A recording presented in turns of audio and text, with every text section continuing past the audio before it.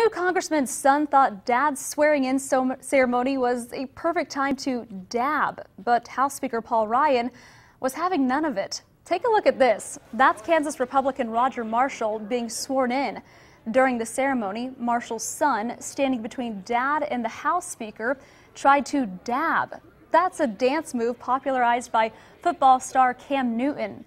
The House Speaker, apparently unclear of what dabbing is, asked Marshall's son if he was all right and needed to sneeze, and then asked him to put his arm down. The new congressman was also not amused. Marshall wrote on Twitter that he grounded his son for the stunt. Well, if you want to stick